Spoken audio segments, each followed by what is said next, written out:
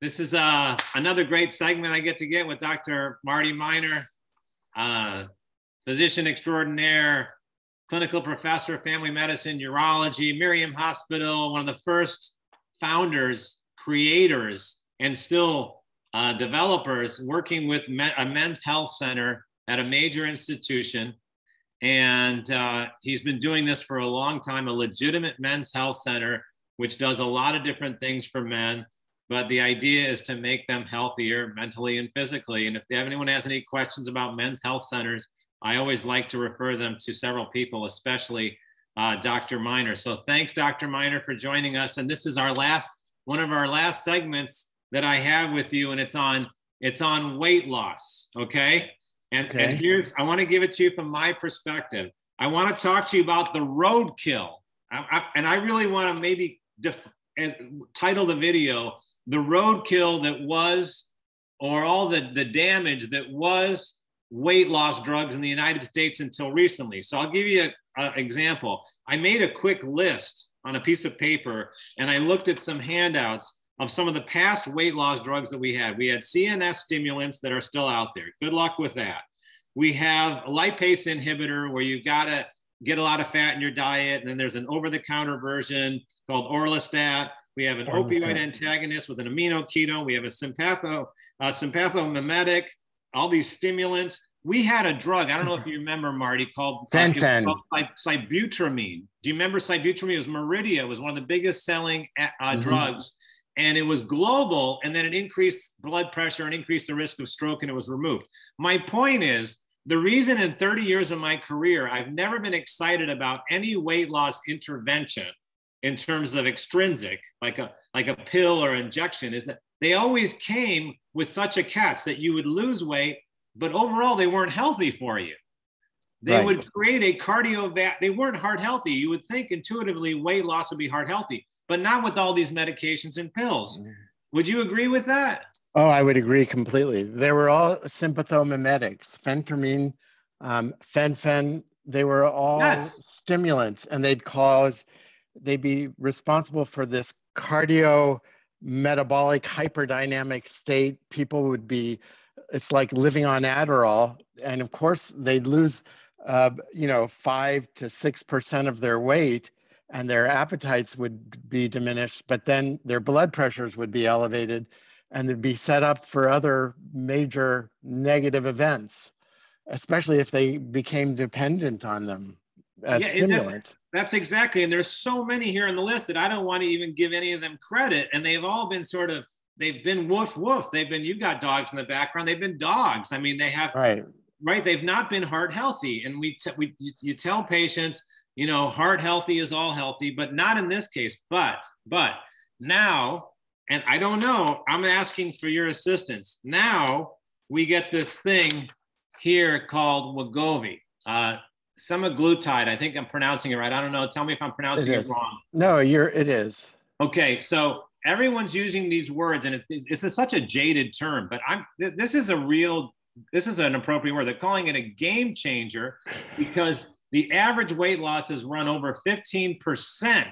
And people don't understand what that means. You were lucky with these past really bad medications for weight loss to get 5%, like you said. Then you got cardiotoxicity.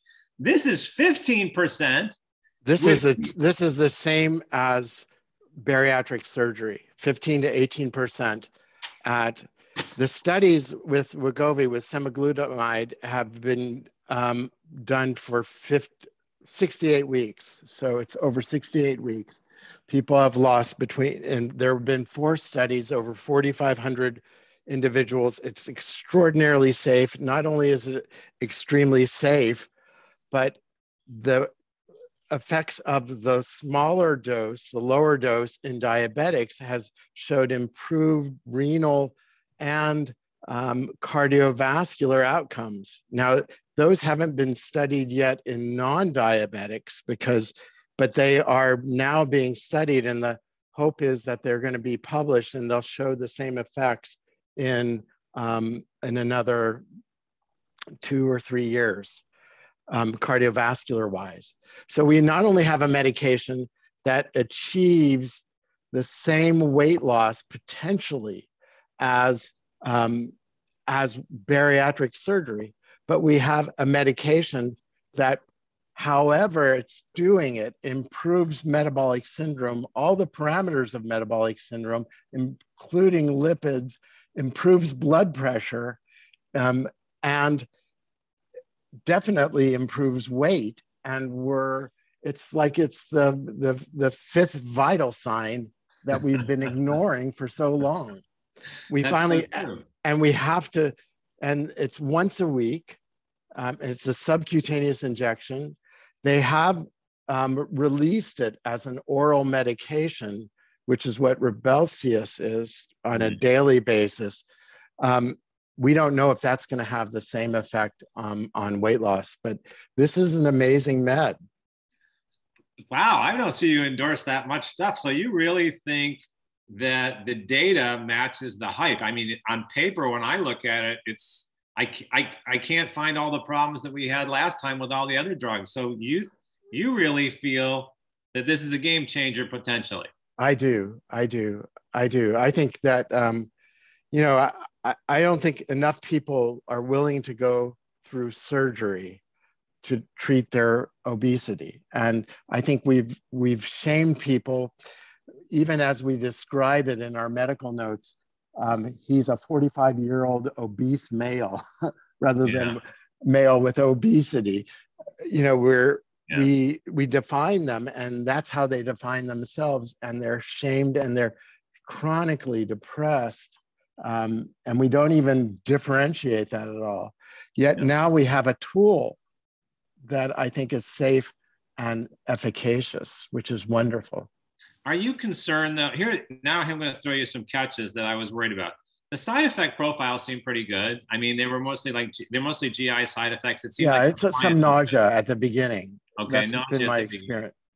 But the one that I was worried about, surprised, was it seemed the cost in the introduction.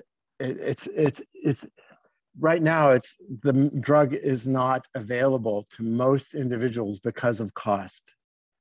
I mean, frankly, it's close to $900 a month if you're going to pay for it, cash price, which is ridiculous. And most insurers are not covering it. But this was just approved by the FDA in June of this year.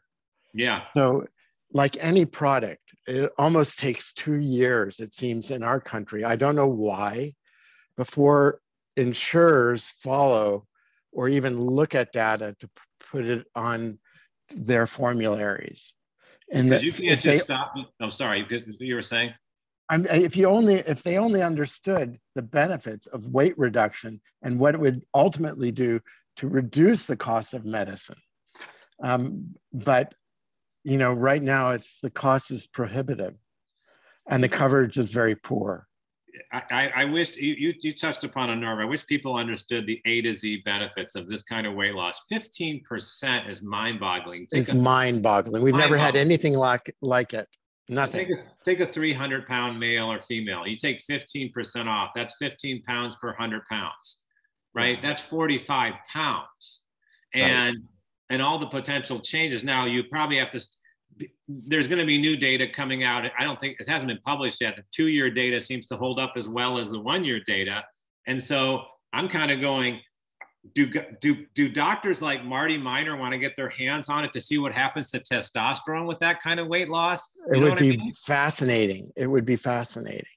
I would think, and that would be really incredibly interesting to study in men. But also just to follow simple things like, men with hypertension that you're treating with BMIs greater than 27. What would happen to those men? Would they normalize their blood pressure? Would they go off meds? Would their depression scores improve? It's just, there's so many things to study with this drug. So that if we can only get it covered. Have I motivated you to, if you can get your hands on the medication, you can study the effects in men in terms of testosterone changes? Because I looked at the data on bariatric surgery and testosterone changes, and I thought, wow. It's impressive. It's amazing. It's impressive. several hundred points in some men. And by the way, this week, I'm doing the interview with you, is the same week in JAMA Surgery, the Cleveland Clinic came out with their bariatric surgery data showing that men who lost significant and women who lost significant amounts of weight, let me quote you from the article, was associated with a lower risk of hospitalization, need for supplemental oxygen, and severe COVID-19. Right.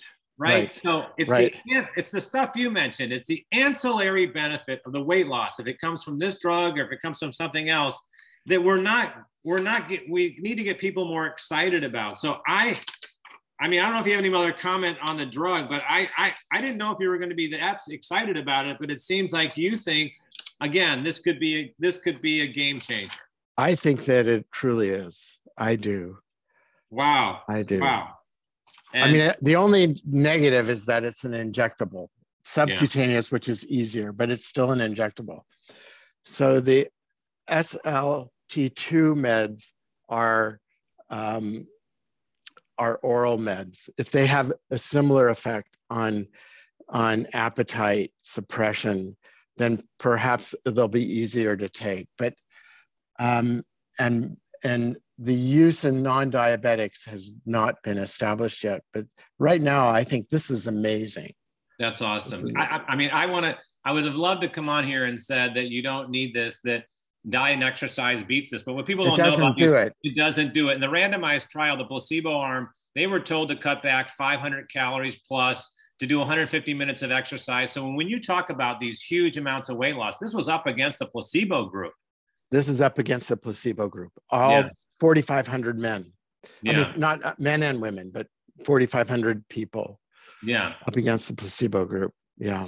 So they were all doing a little exercise and diet, but it was this on top of it. These GLP-1 receptor agonists apparently suppress appetite, have some other GI effects, and it's a hormone the human body makes, but not at this level, I guess. Not at this level. And, you know, it doesn't mean that you shouldn't continue exercise and diet. Exercise and diet are keys to longevity, as you and I believe.